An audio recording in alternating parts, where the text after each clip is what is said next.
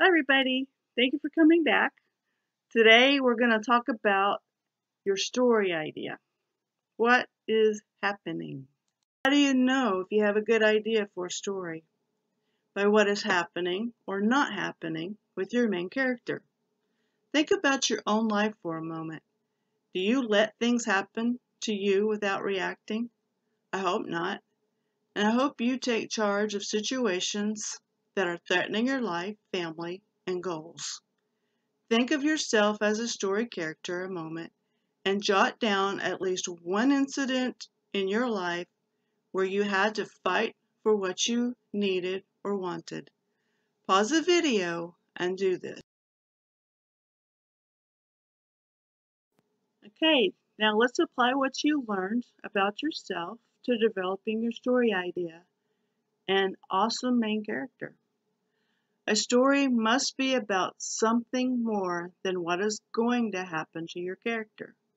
A great story idea will include the following elements: events taking place in a unique location, conflicts with other characters, and internal struggles. These elements will threaten your main character's desperate desire to win something, prevent something, escape from something, or retrieve something. If you can answer the following questions about your main character, then your story idea is ready to be plotted. What is your main character's desperate desire? Why are they willing to face death or endure the struggle to achieve this desire? What happens if they fail?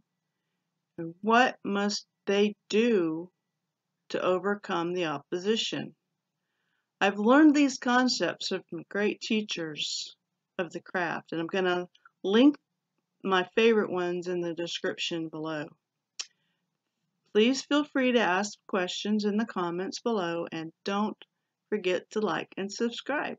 And thank you for watching. Bye for now.